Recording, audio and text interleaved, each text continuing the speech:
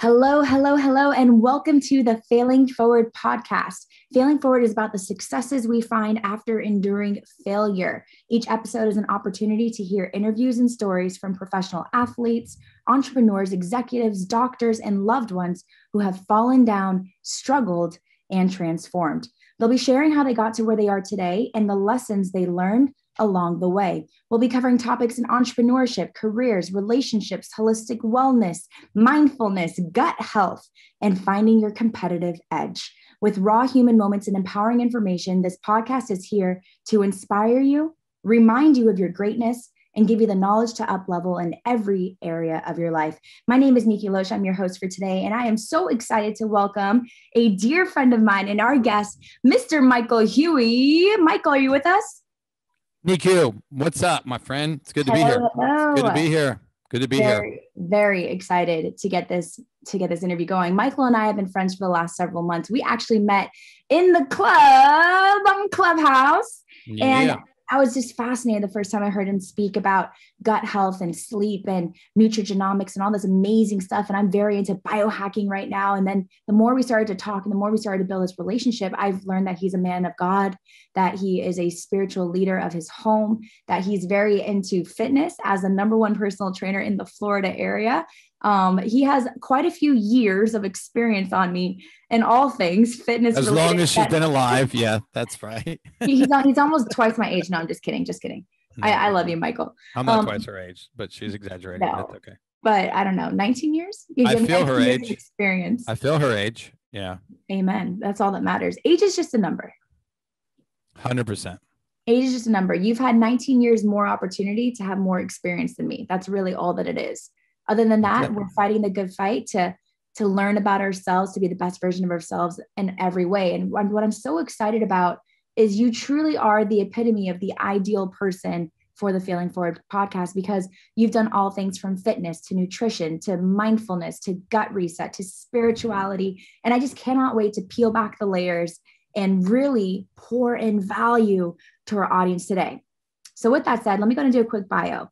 Michael is originally from Lancaster, Ohio. After high school, he attended the Ohio State University, where he was a 4-year letterman in track and field. What? You like running? Yeah. No. Okay, yeah. I mean, yes and no. I mean, I used to like running, but it's funny because I know you were going to say this because you do not like running. I was about to question our friendship.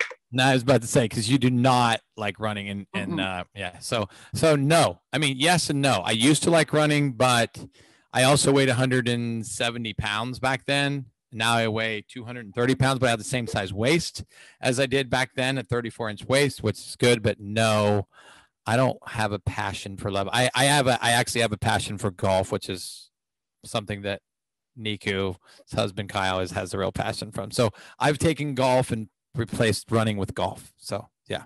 I love that. And you actually received a degree in nutrition, exercise science, and sports management. How cool is that? Right. It's pretty awesome. Were you recently nominated for an honorary PhD? Yeah. And I think I'll get it within the next 2 to 5 years. But you know what? It's funny. My wife and I were talking about this. She's like, well, what if you don't?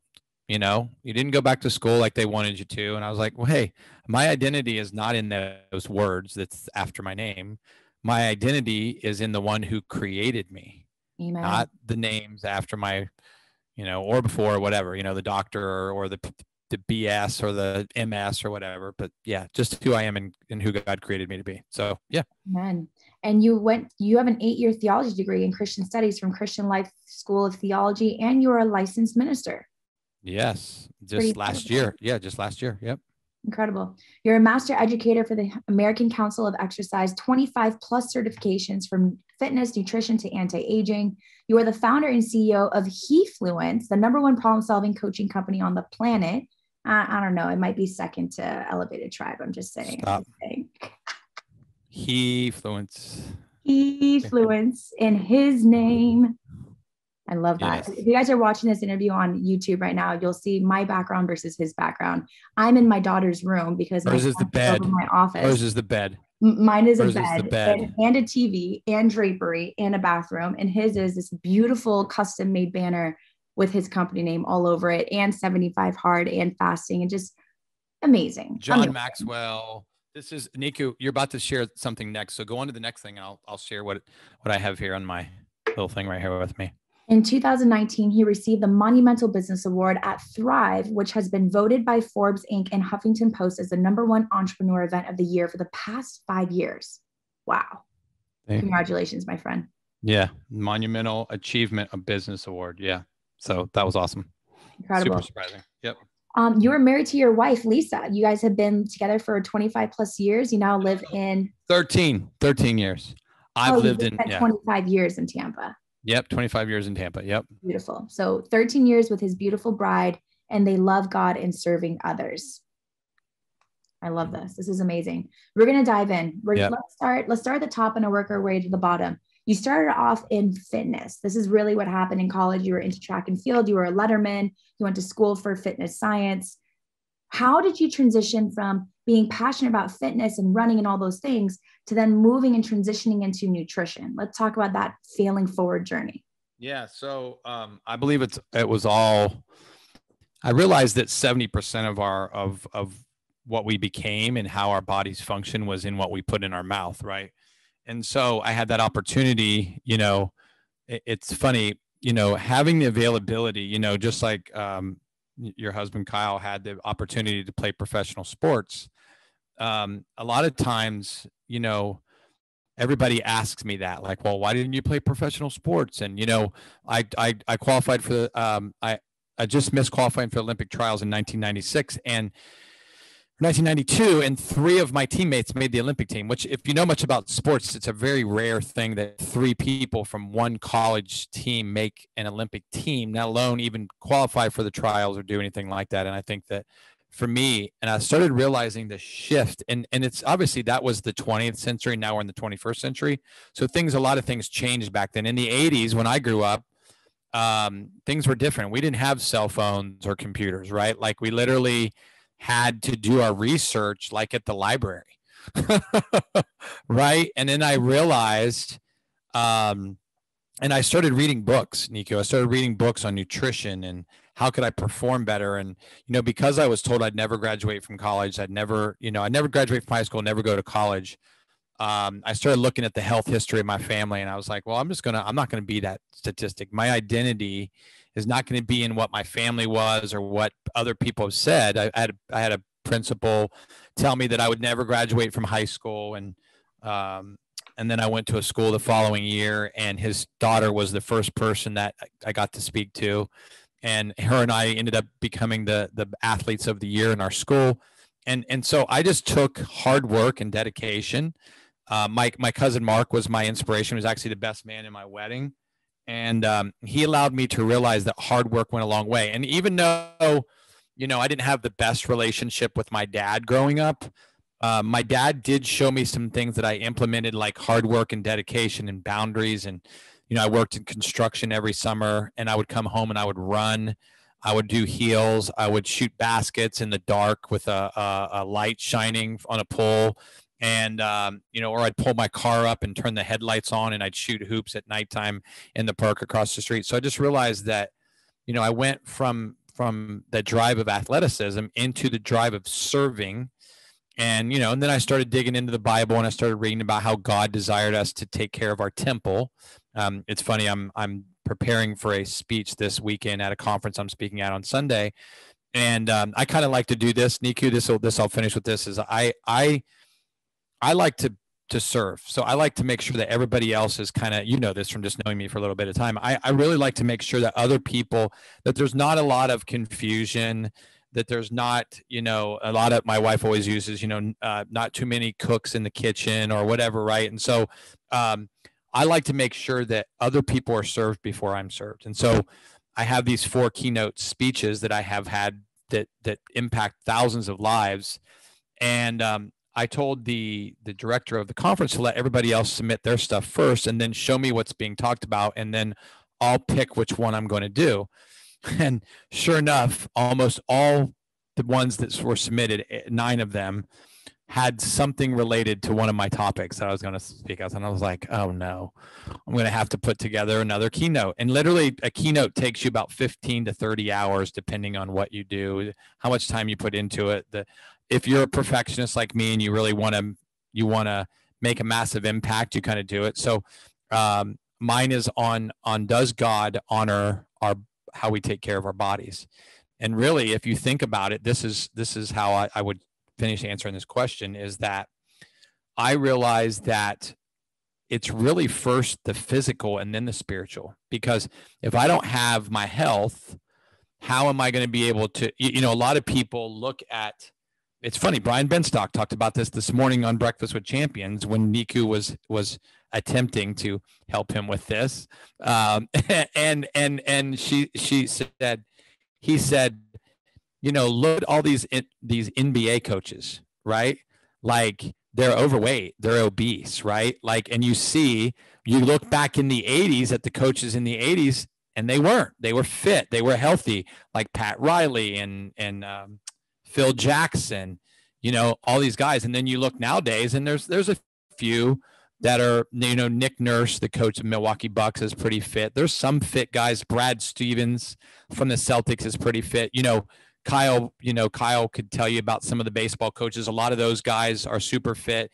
Tony La Russa, some of the people nowadays, they're fit, they're healthy. Aaron Boone of the Yankees and all these guys, they're former players that are now healthy, right?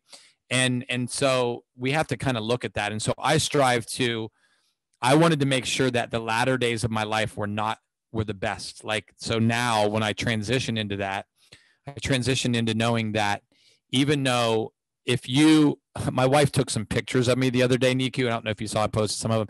I didn't realize how fit I was, right? Like, literally, my wife's like, you are freaking unbelievably fit. Like, you're 50 some years old. You got like this, you got abs and you got muscles all over your body, and you weigh 230 some pounds, and you have the same size waist you did when you weighed 179 pounds, right? So I think for me, it was learning to be able that everybody was different, that I needed to be able to make a massive impact on people. So that's awesome. Hi, Kai. Yeah, he snuck in. My husband tries his best to manage him, but sometimes, he has to find his mama. Can you say hi to Michael? No? Okay. So as you were speaking, I was trying to find the verse in the Bible that talks about health and where God says that we need to make health our priority, but I can't find it because I'm not good at that like you are. Do you remember where that is in the Bible? Yeah. You talking about how we honor our body? Exactly. Yeah. Well, one of the really cool things is when I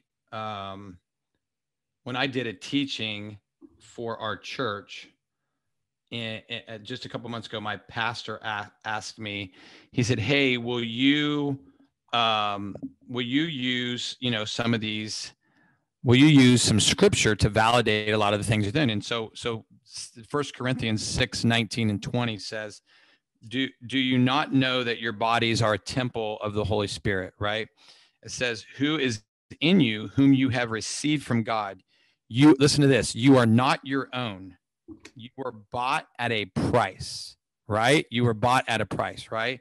I wanted to read it to you from the Message translation because I think this is super important. And it says, therefore, honor God with your bodies, right? And when you're super talking, my client I had before this, she's been called to kind of encourage people, women who've had a hard time wanting to be pregnant, about encouraging and speaking positive things over their bodies. And when you think about this, my wife's lifelong scripture is Ephesians 2:10.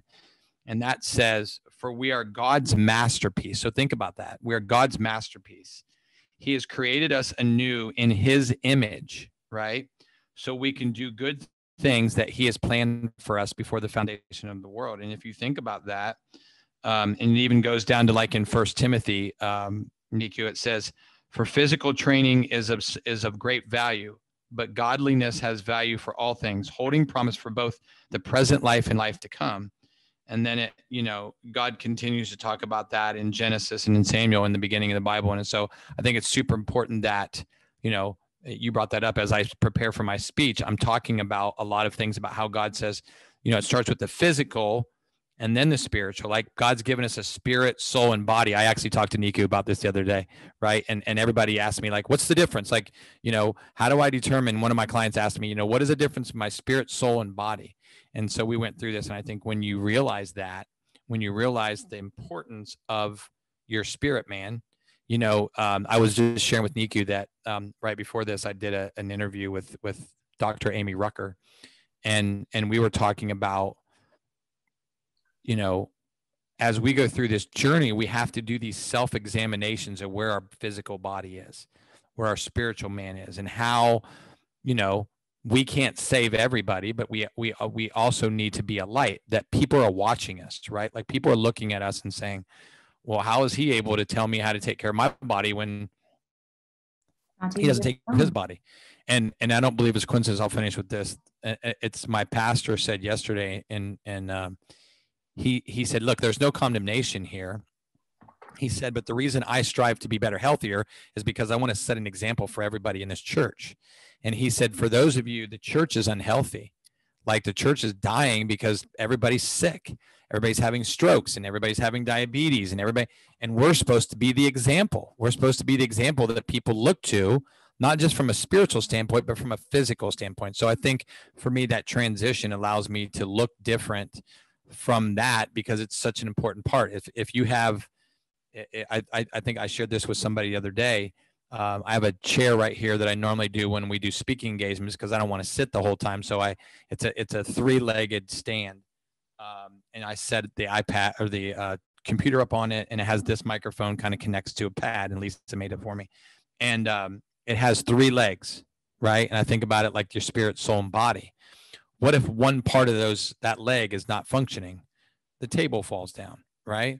And I think that's where striving, when you work with a client, I'm not just going to work with a client. I believe, and I truly believe this, Nikou. I believe a lot of people's physical health problems are spiritual. Amen. I believe that 100%. So yeah, the body 100%. Score. You have emotional traumas, 100%. All these things, they manifest themselves into your body. You think about Stress. It. As so many clients come to me, they're like, oh, my knee hurts, my hip hurts, my back hurts. And I started to talk to them. And I know you're not into the chakras and the solar plexus and all that energy stuff, but as a yoga teacher, I've studied it. So I'll speak to it very briefly. One thing that a yoga teacher told me about 15 years ago, I was in a class and my right hip was on fire. It was hurting. And I'm sitting there crying in a pose. And he sees the tears streaming down my face. He comes over to me. He's like, child, let go. And I'm like, what do you mean? He's like, child, let go. I'm like, what do you mean? He's like, your hips are the junk drawer that you stuff all your held emotions and trauma in. And interestingly enough, I was victim of abuse about 5 years prior to that. And it was sexual abuse. So that part of my body was damaged, right? But there was emotions that I held there. So as I'm working into this pose, trying to open up my hips, all of this emotion is starting to come out and it's manifesting itself in tears. So it was spiritual, it was emotional, it was physical, it was mental. It was all manifesting in my body. But what I felt was hip pain. But that pain was stemming from an emotional aspect, from a mental 100%. Aspect, from the trauma that I experienced, right? Yeah, same thing 100%. My mom's going through. My mom sent me these texts, Nikou, after I came back from being with her. And I basically told her, I said, look, you got to push through some of these things. Mm-hmm. First, you got to heal mentally, physically, and spiritually, and what she's done. Mm-hmm. And I said, a lot of the stuff is you're allowing these emotions to affect you in an even more massive way. I said, you got to get up and fight through these. And she told me, she sent me a text after I came back. And she basically said to me from, which is something, you always, I mean, our parents and our family, this, are the hardest people to get to, right? And my mom said this, she said, from God's lips to your ears, from your lips to my ears, okay? When you whispered in my ear to fight, it brought out something that I had forgotten I had. Now think about that. My mom's like, the pulpit is calling. She always says that my mom says that the pulpit is always calling me, right? Because she knows, and I'm actually teaching at my church this next month with a couple other people, and then teaching and speaking is a gifting, and I know that there's that place in there. But just think about it. From God's lips to your ears, when you whispered in my ear to fight, it brought out something in me that I had forgotten that I'd had. Have you ever heard that old saying, out of sight, out of mind, right? Mm-hmm. Like if it's like water, if I don't have my water in my visual, 9 times out of 10, I'm not going to drink enough water today and get in the amount that I want, right? It's the same thing that if I hit a snooze button, right? Or if I say no, right, to something. Mm. My pastor asked me to be in the school of ministry, and I said no. And then he asked again, and I said no. And then he asked again, and I said yes. Why? Because timing. Timing is everything when it comes to us being able, like you're taking all this time now in learning boundaries, when to say yes, when to say no, when to be a mom, when to be a wife, right? Like, and I think it's super important that we realize that these emotions, we have spirit, soul, and body, but we also have our mind, our will, and our emotions, right? And our mind, my grandmother used to say this, Nikou, she used to say, the only place that the devil can mess with you is in your mind, your will, and your emotions. So I was texting Nikou the other day and I said, hey, do you make emotional decisions a lot? And she said, absolutely, right? Just yeah, I like this person. I get so excited. I'm like, I can do that. Yes, let's go. Yeah. Or I, hey, I want to connect with this person. Hey, I want to connect with this person.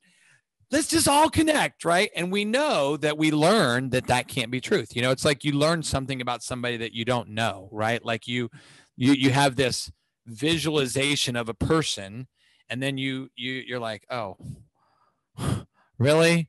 Right. And so you have to learn to say no. I told Nikou, I have to learn to say no to certain things. There's people that come into our life that relationships are toxic. Like I told her, I shared this with her that, I believe the reason I lost all the money that we lost previously is because of one decision that God kept trying to pull me away from, and I kept trying to pull back. And I brought in, which was a codependent relationship. If you're listening, do a self-examination of your relationships and make sure you have no codependent relationships where God's trying to close the door, but you're trying to keep the door open, right? Like this person is not pushing you farther towards your goals. You can still love them and be their friend, but you don't want to have that intimacy. And the most important thing is people that go into a new spiritual journey, which I want to encourage you really quickly, is that, I led a girl to Christ. Like Nikou just recommitted her life recently to God. And I didn't tell her to do this, but she literally went into her office and started getting rid of things. And she's like, I just want to give them away. And I was like, no, you don't want to give them away. You want to throw them away. Why would I want to give something like I'm going to be honest. I told her all this thing, and then I had to do a self-examination of myself. Like I have all these records in my attic that are worth a lot of money, right? Do I sell them and make a lot of money and give them to somebody else when they're KISS records that means night in Satan's asylum or night in Satan's service? Or do I just get rid of them? So you have to kind of do these self-examinations, spirit, soul, and body, mind, will, and emotions. And when all of those are balanced out, you actually step in to becoming that person that God's called you to be, spirit, soul, and body, mind, will, and emotions, because you make better decisions when you're in alignment with God's plan and purpose for your wife than just making emotional decisions. Like I made from bringing a guy into my business because he talked a good talk, but I really didn't seek after God and say, is this guy really supposed to be? And then he was a liar. He was a narcissist. He did all these things. But on the outside, he looked really, really good from a mind perspective, but he was 200 pounds overweight. All this stuff that we don't do. And I hope that if you're listening today, you'll continue. My friend Cole Hatter, who actually gave me this award, the Thrive Award that you were talking about earlier, he talked about doing self-examinations of where you're at in life, right? Like these constant self-examinations. And you have to ask yourself, hey, how's my marriage? Am I supporting my spouse? I was sharing some of these things with Nikou about, me challenging her to not sweat the small stuff, right? Like let these things go, right? Like it's just not worth it, right? Like it's when the Bible says two become one, right? Your commitment to that person is supposed to be for the rest of your life. Now we know that divorce happens and that happens, but Your commitment is to a strand of 3 cords. That's you, God, and your spouse, right? That unity comes even, and it's funny, my pastor was talking about being equally yoked with somebody who's a believer, right? Doesn't mean if you're not, that you leave that person, right? God pulls those people in, like my dad getting saved at, 70 some years old, right? 70 years old, right? I never gave up on him. I just kept praying for him. And same thing with my stepmom. She's like, I'm just, I met your dad. I married him. He wasn't saved. I don't know what I was thinking, but now he's saved. And I have the availability to, breed upon that and expand that. So I think that's a super important part when you're looking at those type of things.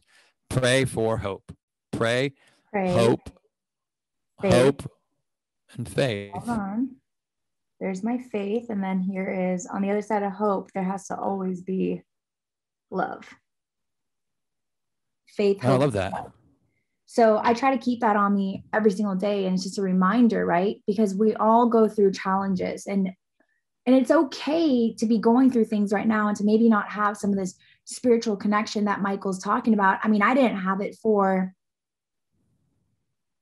Well, you had it off and on. Yeah. Well, I mean, the thing is that I said this to Nikou, that she's went through this. I call it confusion, right? We don't look at it like that, but there's a lot of times we go through things and we don't experience them. And then something traumatic happens and we're looking for something else. We're always searching, right? It's like my grandmother said, the devil will always try to defeat you in your mind, your will, and your emotions, because he knows that he can tug at that on you, right? Mm-hmm. But when you have a real experience with God, like Nikou talked about a week or two ago on her Instagram about going into the church, right? And going into the church and experiencing God, right? We can believe. Nobody can negate an experience. If I go on a trip and I come back and Nikou asks me, hey, Mike, how was your trip? Tell me about it. If I tell her about it, she can't say, well, I don't believe you, because I experienced it. It doesn't matter what she believes, right? I experienced that. So there's a lot of people like they want to question God, or, it's like my friend, one of my good friends that Nikou and I talked about on our Saturday talk about my friend whose mom was raised in the Holocaust and came out of this traumatic thing. And he became a pastor raised in a Jewish family.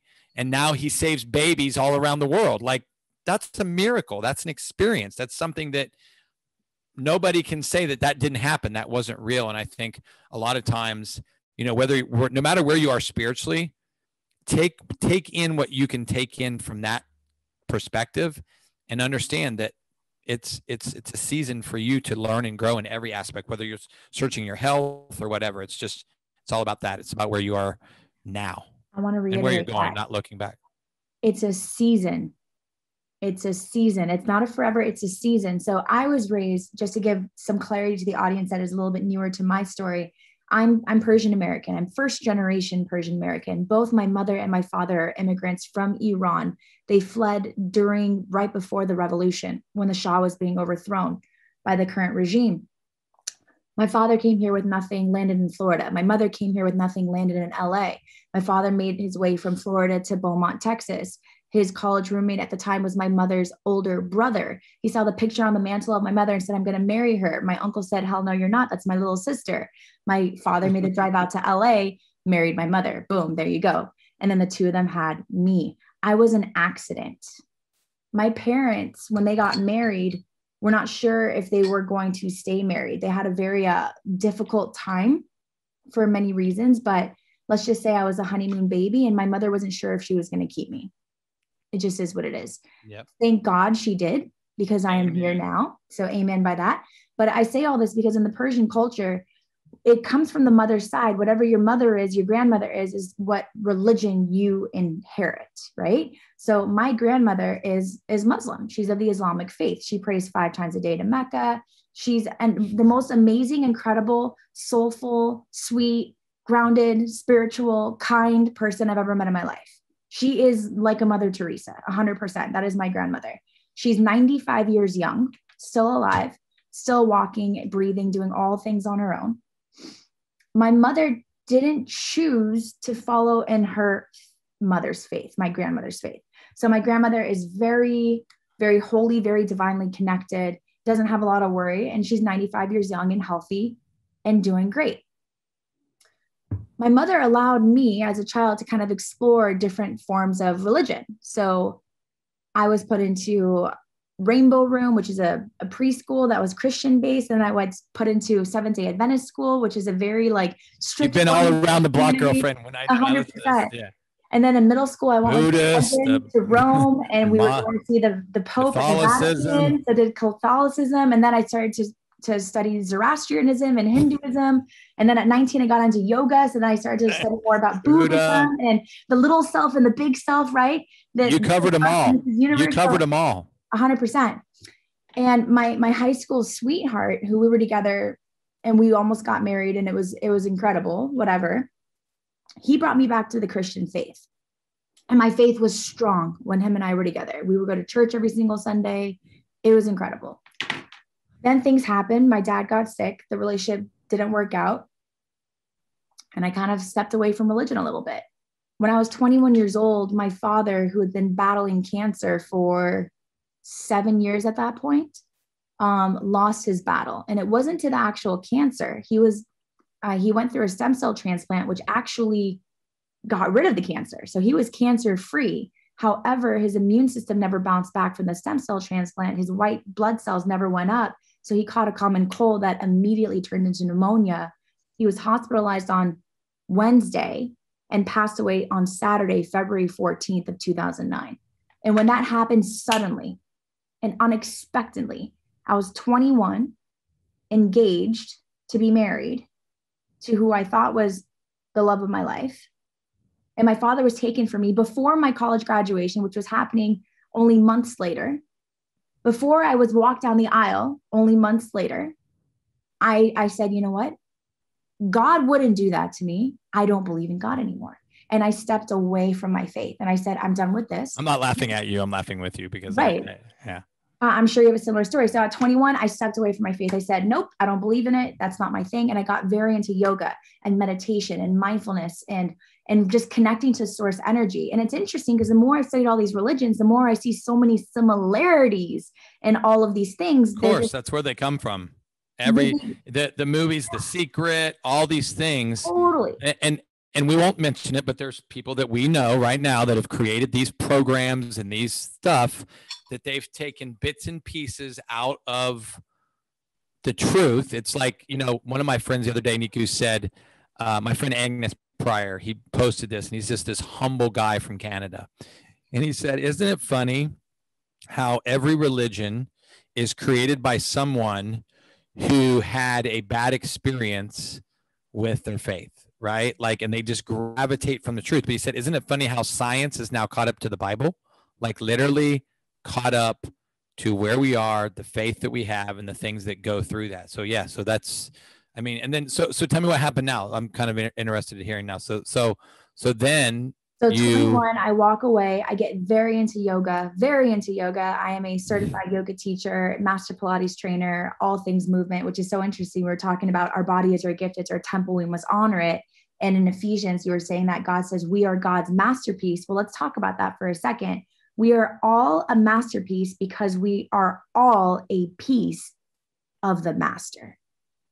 We are all a masterpiece because we are all a piece of the master. So no matter what you believe in, if you are a yogi, you know that there's the little self, right? We are the drop of water, and the greater self, which is the ocean.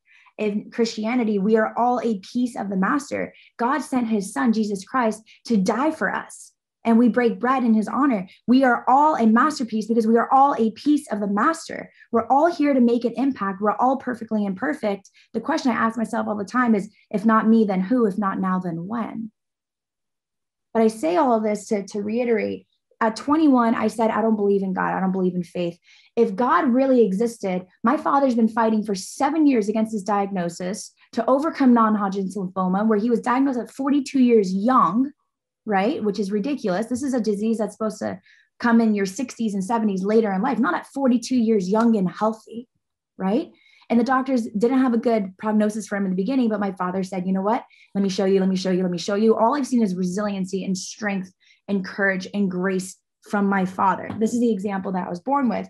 And for God to just yank him away from me in 4 days' time on Valentine's Day of all days, he's now my eternal Valentine. If you see one thing here, Michael, and if you're watching this on YouTube, I have one tattoo on my entire body, and it's angel wings, and it's on my left wrist because it's the closest to my heart. So I have my guardian angel, my father, with me right there on my wrist.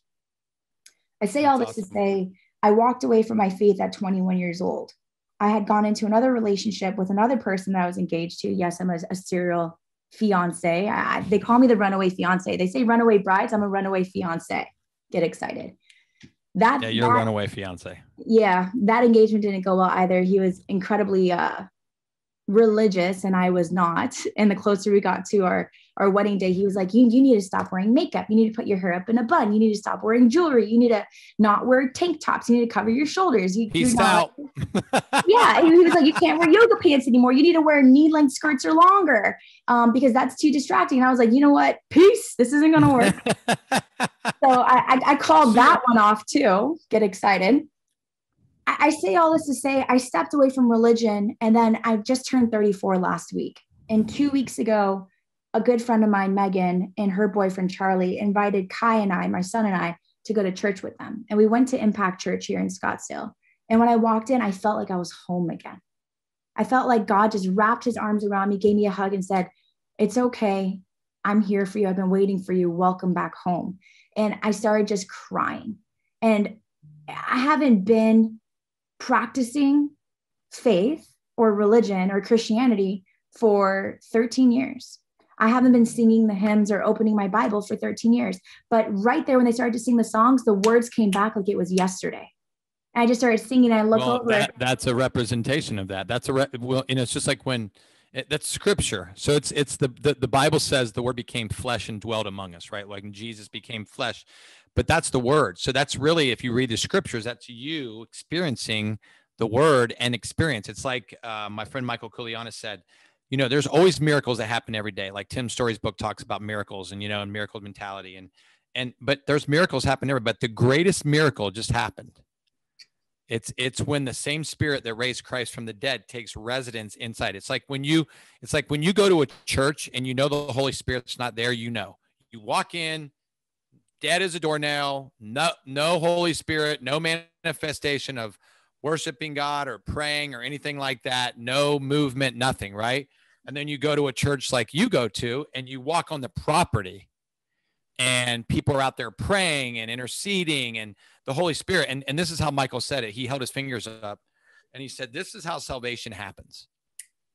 He said, when you invite God to come into your life, he'll never force himself into your life, because if he did, it wouldn't be love. Yes. You have to invite him in. You invite him into your heart. And then this is the most incredible miracle ever performed. And it happens when one person, Bible says, God says he leaves the 99 to save Nikou, the 99 to save Michael, the 99 to save whoever that may be, right? My father, who he saved.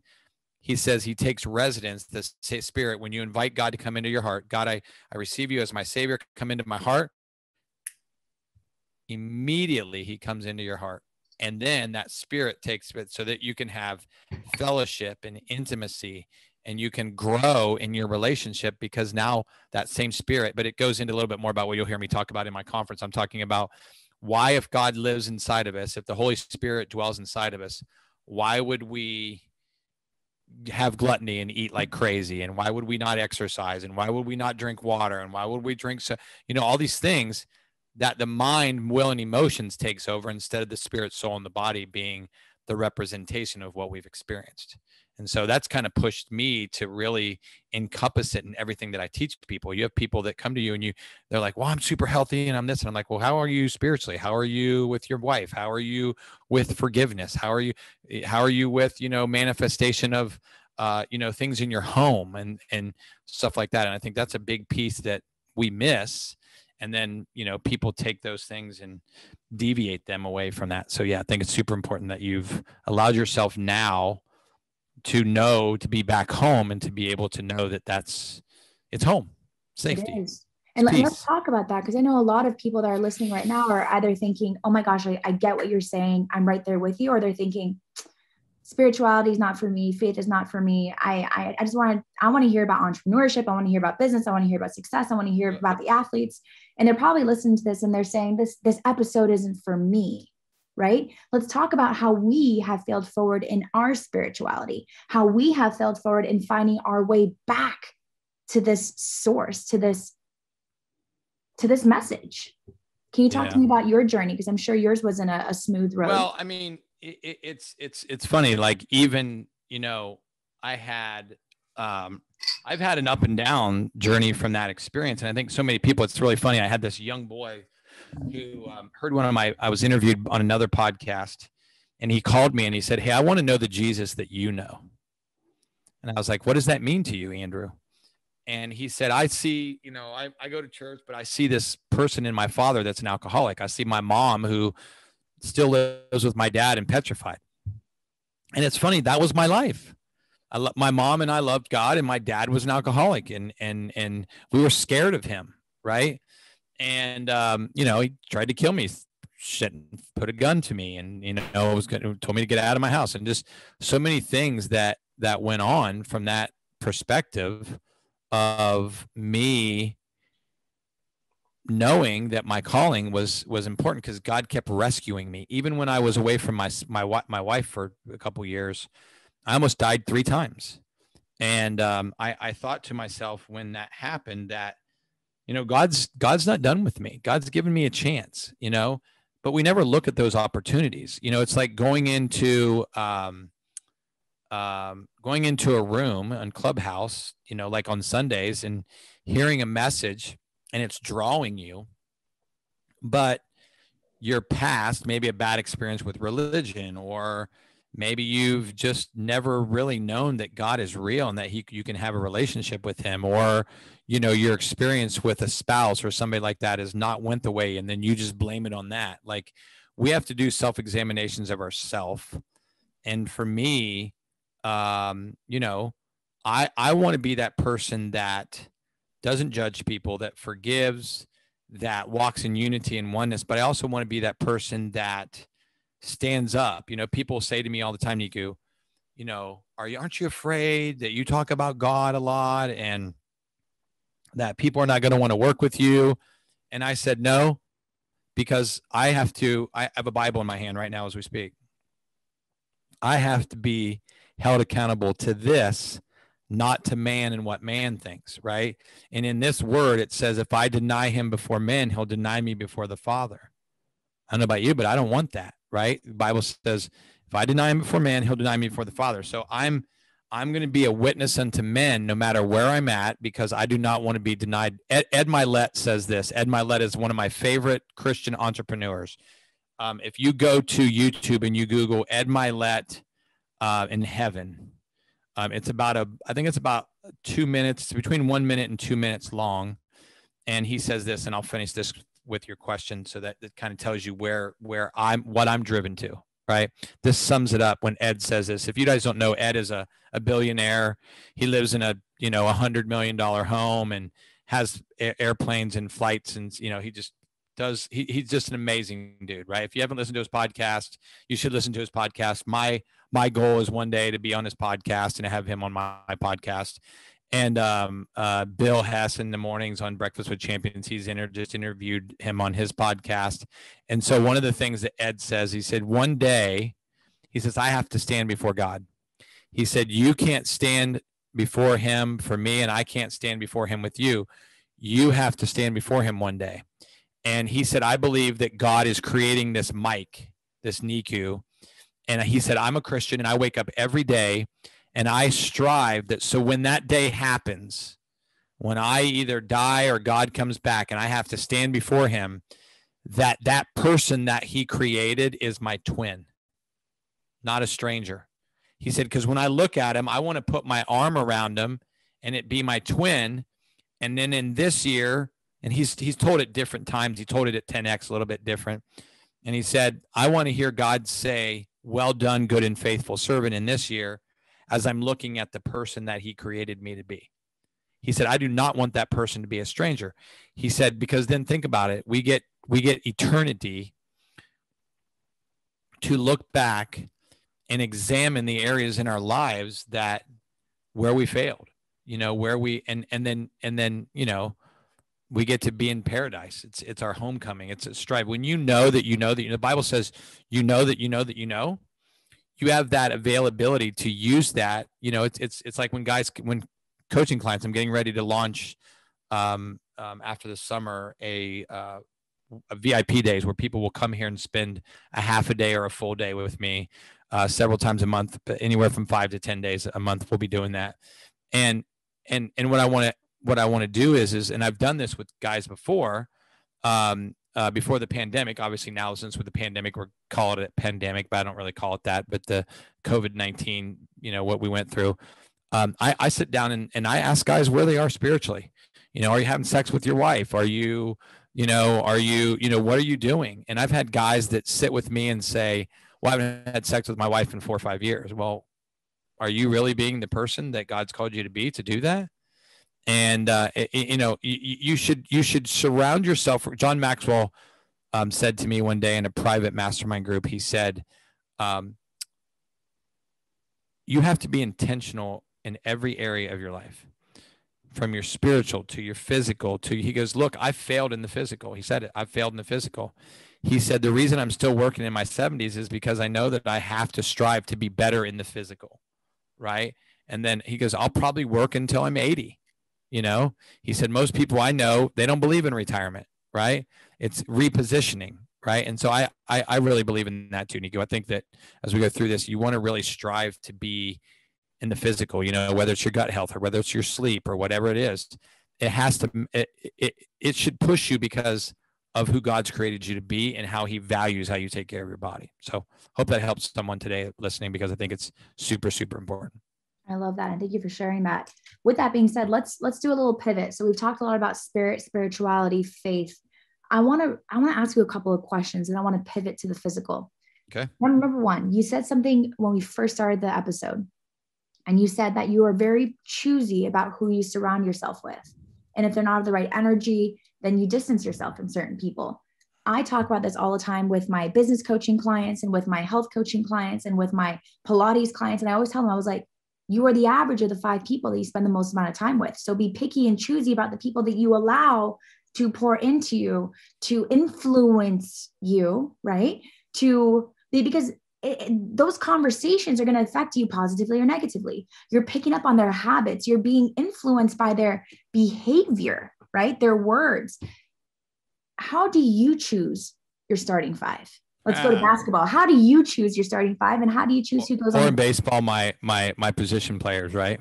You got it. Well, there's a lot more position players, but I'm just talking about 5. So let's. Okay. Well, I would say, and it's funny you brought this up, because in a room the other day on Clubhouse, somebody brought up that I shared this. Men are really hard at this, Nikou. Women, you have a lot of friends and people that you talk to, and sometimes women gravitate more towards men for mentors and respect, right? But men don't have best friends. We did a Bible study and they showed these statistics, and 1 in 10 men have a friend that they feel comfortable sharing, like life stuff with and stuff, and 1 in 20 have a best friend. So think about that. That's 5 in 100, or, and to me, that's scary when you don't have somebody that you can share that to. And I started to do that self-examination, started asking people those questions. And I think it's hard. I think it's hard for you. Like my go-to people has shrunk. Our business coach, Israel Duran, who is Nikou's business coach too. He's one of my go-to guys. He's one of my 5, right? My pastor is one of my 5, right?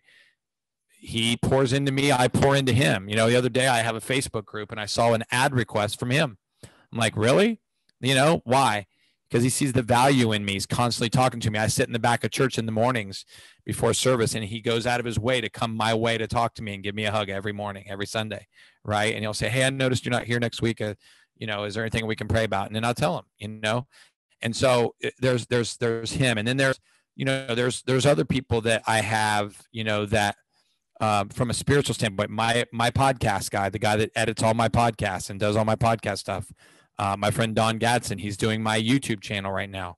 He's one of my go-to guys. Like, I can call him and we can pray and we can talk and anything happens. You know, my spiritual father, Dr. Randall Langley, who ordained me into the ministry last year in August, he's one of my go-to guys. So I want to have somebody that's going to encourage me, but somebody who's going to correct me. Somebody who's not going to just always tell me what I need to hear or what I want to hear, but what I need to hear.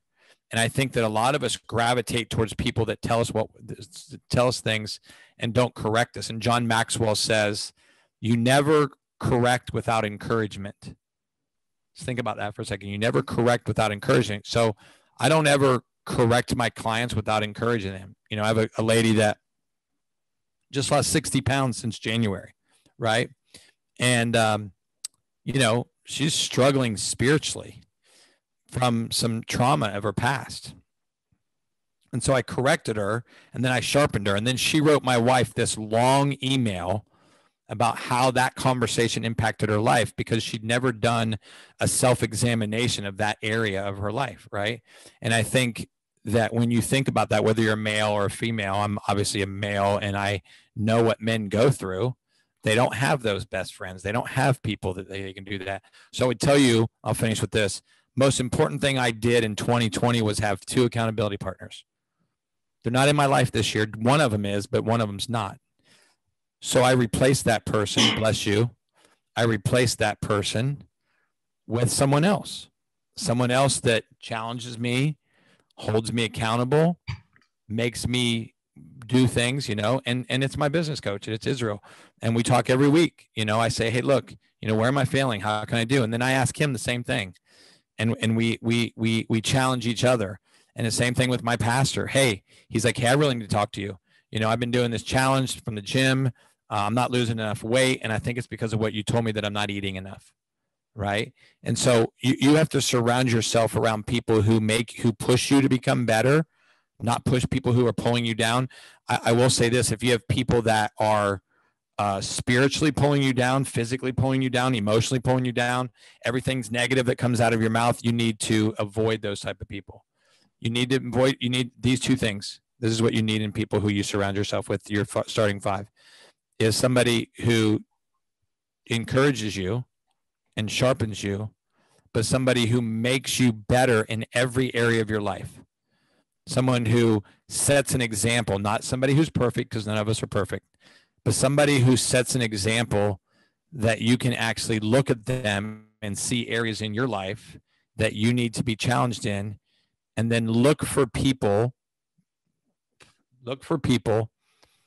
in the area where you're struggling that are good in, and learn from them. Amen. I Super love that. important. Super important. I want to go back to what you were saying, how your pastor, he sent you a request to join your private Facebook group. And you were saying, why is he someone that I look up to, someone that is a mentor to me, a spiritual mentor and leader for me? Why is he wanting to be a part of my private Facebook group? And the reason why is, and this is going to get a little new age on you, a little spiritual, a little woo woo, but stay with me for a moment. Your vibe attracts your tribe. So our bodies are all energy, frequency, and vibration. And we need to find ways to increase our vibration, to increase our frequency, to improve, uplift our energy, whether that's through working out, supplementation, mindfulness, meditation, prayer, community. We need to find ways to improve and uplift our energy to that of a positive energy, right? Yep, and to improve 100%. our frequency. Think of it like a radio. I want to dial in to the radio station where you live and Israel lives. And if I need to get on that frequency so that I can be connected to you. If I'm on 102.7 and you're on 103.1, we're not hearing the same thing. We're not connecting. So that answers your question from earlier. You're like, how did I get in with you? And I'm like, because our frequencies are on the same channel. We're right? on the same, and we did the work to get our frequency dialed into that radio station so that we can have this connection. We can have this conversation. I love it. So stick with me, because I'm going to go a little bit deeper. Vibration. There is spirituality. Yes. We are sons and daughters of God. Yes. But we are also energetic beings that are vibrating from a cellular level, our cells are vibrating, and some of us vibrate very, Our very DNA. low. Our DNA is vibrating. Yes.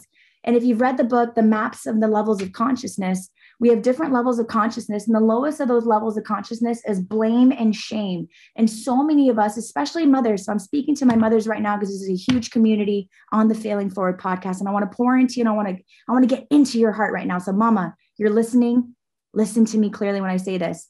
Stop operating from a place of mom guilt and blaming yourself and shaming yourself and saying that you are not enough, because your body is listening and your cells are listening to your thoughts, to your words. And what's happening is you're lowering your level of consciousness, you're lowering your vibration, you're lowering your energy, and you're now operating from a place of negativity and blame and shame and self-destruction and torturing yourself.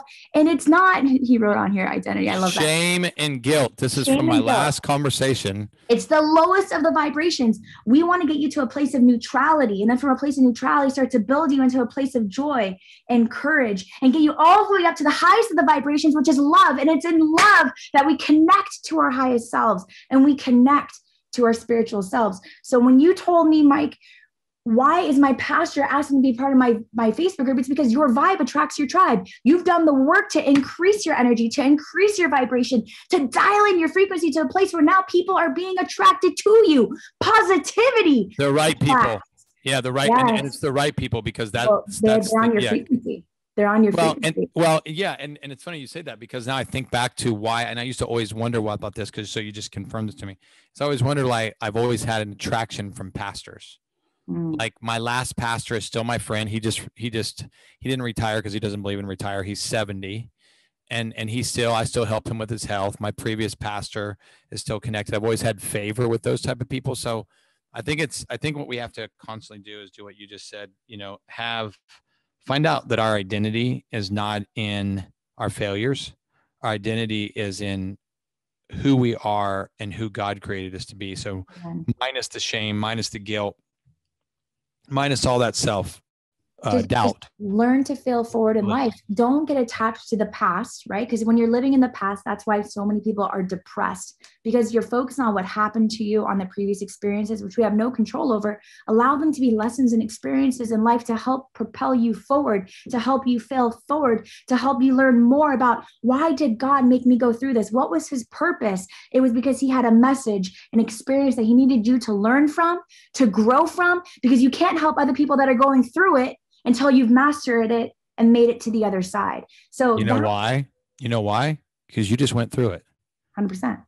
You just spoke your healing that you just have recently went through, because you've struggled with depression as much as, a month ago, right? And things that you've went through, and you just overcame it. You just literally manifested and spoke, which you didn't know you were doing, but you were. So I'm just telling you, because I was laughing and smiling inside, that you just spoke your healing. So what you have to do now is walk in that, because what happens is Dr. Amy Rucker and I were talking about this, is that people there's an old, and it sounds terrible, but there's a scripture in the Bible that says it's like a dog that returns to its vomit, right? What does it do? Goes back, eats it, does it again, right? It's disgusting, but it's true. But it's disgusting because we do it. Right? So we pick back that up. We say, okay, God, I'm laying this at your feet, right? I'm laying all this anxiety and depression and all this stuff at your feet, and I'll be back to pick it up, next week or 2 weeks or a month or 6 months or a year, right? I'm not laying it down. And Dr. Amy was talking about how she's writing a book on how to manifest and how to realize the right relationships. And she said, I had to break a generational curse on my life of horrible relationships, right? Like you talked about, like the fiance queen, right? And you had all these horrible experiences till you finally met somebody that you got married to, right? And now you're becoming this patriarch of your family spiritually, so that you can literally be, until those manifestations happen, until that transformation of you that's came continue to impact more lives and to influence more lives. So I pray, if you're listening, that you rewind this about a minute and listen to what Nikou said about herself and her journey, because that's you. you're listening to this, and the difference between wisdom and knowledge is taking action on what you learn. So thank you for sharing that. You didn't even know you were doing it, but that's what you were doing. So I love that. Well done. As we're talking about, I think we've kind of stemmed into mental health for a second. So let's talk about it for a moment. I deal with a lot of clients of mine, and it could be my Pilates clients that come and I can just feel their energy when they walk in. I'm like, okay, what's going on? What's wrong? Let's talk about this for a moment. And I could just feel that they're heavy. They're holding something. They've gone through something. And they'll open up to me and just say, I'm just really depressed right now. I'm just really sad. I feel really isolated, whether it's a pandemic or it's whatever going on.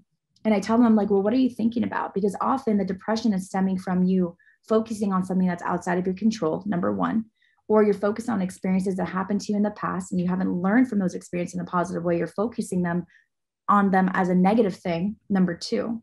Or they come to me and they just say, I'm just really anxious. I feel like I'm having a panic attack. I feel like I'm having a heart attack. I'm just really worried. I have a lot of fear. And fear and anxiety comes oftentimes from focusing too far in the future. You're planning too much for what's going to happen in an hour from now, tomorrow, a year from now, 10 years from now. I have a friend of mine. She's a dear friend of mine who is a couple of years younger than me, and she's still not married yet. And she wants nothing more than to be married and have children right now today. So she's just focused on the future and how I just want to be married. I want to have children. I want to start my family. I want to get going. And I just feel her anxiety, and I see how it's affecting her sleep. I see how it's affecting everything. But it's because a lot of us that are dealing with anxiety, we're not living in this present moment. And the only time and moment that we have control over is right now, this present moment. So rather than worry about what has not come yet, or focus on what has already happened, which is going to tie us into depression, let's focus on the only time that we have control over, which is right now. Learn from the past, pray for the future, but live and appreciate the present moment. You have to. The present moment is your gift. You have to. Anxiety. Yeah. Yeah. And you know what, Nikou, it's funny you say that. And I know we'll finish with this, because then we'll have to do another time, because we're down to our last 5 minutes. That's why I was just saying to you. But so I'll just say this. I've realized that more now than ever, because I always say this, Nikou, I could be depressed or have anxiety if I wanted. If I looked at all this stuff that's going on in my life right now, like, hundreds and hundreds of DMs. We went through them last night. We worked till 9:30 at night. I hired another VA last night. I told Nikou she's scared to do it. She's going to be doing it this week. So we're just prepping her to let go of some things, right? Like her control, right? And her and I laugh and talk about it. We're like, I just don't know what I'm going to do, right? And I was like, you got to be in the present moment, just let go and let God, right? And so for me, I always say this, I could be easily depressed, easily have anxiety, but I choose to be in the present. I can't control what I can't control. I have to control what I can control and leave the rest up to God, right? Like he's given me free will. I can either do things his way or my way. Heck, I didn't get married until I was 40. And, my wife was looking at some pictures of me when I did modeling when I was younger. And she's like, damn, like no wonder you had all these girlfriends. Right.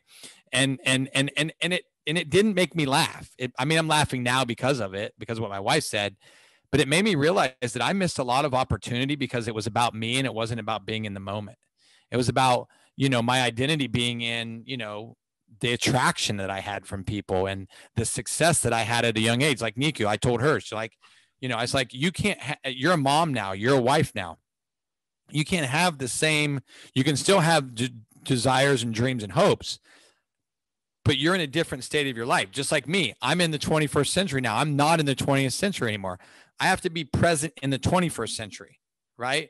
Most people, to be honest with you, are still stuck in the 20th century, right? They're still doing things that they still feel like is what's best for them, but it's holding them back because they're still focused on their loss, or they're still focused. And like Amy said, Dr. Amy said, I'm going to write a book and I'm going to influence as many people as I can, taking my mess and turning it into a message and allowing other people not to do the same thing. That's what we're doing. That's what Nikou's doing. That's the people that we're going to surround ourselves with. If you're listening and you feel like you turn your mess into a message, you turn your mess into healing. It's like Glenn said this morning on Breakfast with Champions. He said there was one man that was perfect. There was one man that changed the entire world the way he changed it. He was God, and he became a man. His name was Jesus. And that allowed him to have hope and peace. Like the Nikou talked about, when she walked in to the presence of God, she had peace because she was home. It's like when Joseph came back to his father, right? And he was home. He said, let's have a party now. And he saved all his brothers from famine when they're the ones that sold him off to die, right? And he came back, and he didn't look at he didn't say, I'm going to get my brothers. No, he said, I'm going to love him. I'm going to encourage him. I'm going to strengthen him. I'm going to turn all this into one of the greatest experiences in the history of the world. I'm become the king, right? But I'm going to bring my family in so they can experience it with me. I'm not going to say, it's just like me. I'll finish with this. This guy who stole money from us, I found out that he's losing his eyesight. Okay. His eyesight's now 2200, right? Basically blind, losing his eyesight. And most people will say, aren't you happy? Aren't you glad? I was like, no. Guy has 3 kids and a wife. Even though he's a narcissist and he's going through all these issues, he's losing his eyesight. So literally in the instant, I got down on my hands and my knees and I began to pray. And I said, God, heal his eyes, heal his heart. Let him not continue to live the way he's living. God, give him his eyesight back. Where most people would say, well, aren't you happy? Like, this is God's vengeance? No, because even though God allowed this to happen, he has to be the one to decide whether he's going to change or not, whether he's going to be the one that makes a change to realize, hey, I've been walking this life and I've been hurting people, and I'm hurting my family, and I'm hurting my friends, and I'm hurting all these people, and God's taken my eyesight away, right? He's allowed it to happen to me for a reason. So just think about that as we finish. Think about that. Think of it. Every day someone's watching you. Every day someone's looking at how you take care of your physical body. Somebody's looking at how you're a great mom.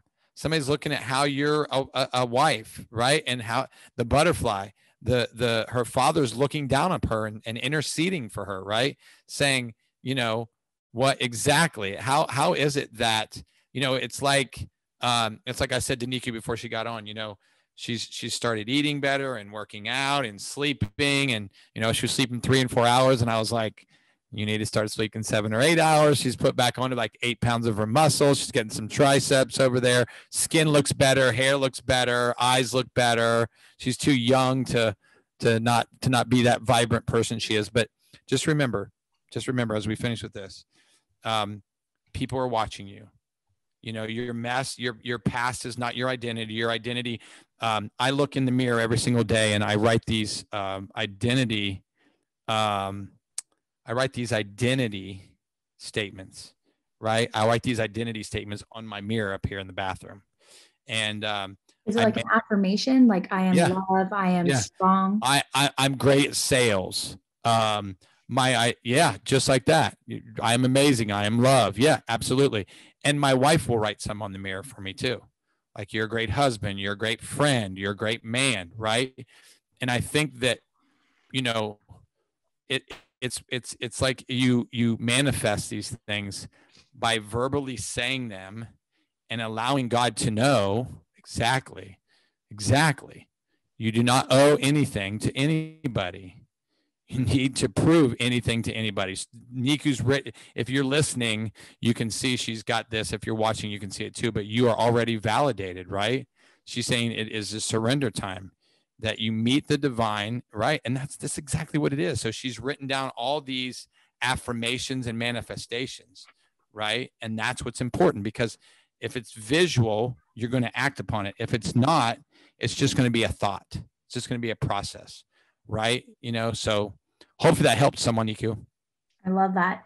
And it's so funny. This episode was supposed to be about gut health and sleep and nutrition. And I have all my supplements and my Axio, my Life Manage here. And woo, did we take a detour? But that's because we were being moved by the Spirit. Yeah, next time we'll dive into some of those other things next time. There will be a part 2, but Michael has many clients and a lot that he has going on. So Michael, I'm shooting my shot right here, right now. Are you going to be back on the Failing Forward podcast for part 2, where we pour into people about gut health and the gut brain? Yeah, let's do it. That's part 2. Yeah, let's do it. Let's do it. Part 2 is coming. We got it scheduled. My friends, if you have not been moved today in a positive way, send me an email. We need to get on a phone call. I need to talk to you and see what's blocking you from connection, what's blocking you from taking that step forward, failing forward in your life, spiritually, mentally, emotionally, and physically. Michael, you have just stirred the pot in such a positive way. And I just appreciate you. So much love and respect for you. Thank you so much for all that you've done for me, for my family, and you continue to do for our community. We appreciate you. We appreciate your time, and we cannot wait for part 2, my friend. Are there any closing remarks that you'd like to finish with? Just thank you for having me. I look forward to the next time. And I always say this whenever I enter mine. I'll just say this: love God, love people, love God, love people, and live with vision. Have a vision and a purpose for your life. And that has to line up with what God has for you. If you have, if you and God's plan and purpose lines up, if he gives you it says he'll give you the desires of your heart. So it can't be about you. It has to be about him and the things that he desires for you. But when they match up with what you desire and what he desires, it's called life, and it's called the perfect will of God. So walk it out. Amazing, amazing, amazing. Amen. You have just tuned into another episode of the Failing Forward podcast. Go ahead and like, subscribe, and share. If you know that this is a message that someone needs to hear, send it over to your friend. We need to make sure that we are coming from a place of sharing, because sharing is caring. And there are people in your lives that need to hear this message today, that are going through trials and tribulations today. And if this message can empower them, can inspire them, can motivate them, can give them guidance and direction, or at least let them know that they're not alone, share this episode with them. And follow Michael on Instagram at Michael Huey. Follow him in Clubhouse. Listen to his speeches. We'll be back for part 2. Michael, thank you so much for being with us on the Failing Forward podcast. I'm Nikou Lohse. Until next time, my friends.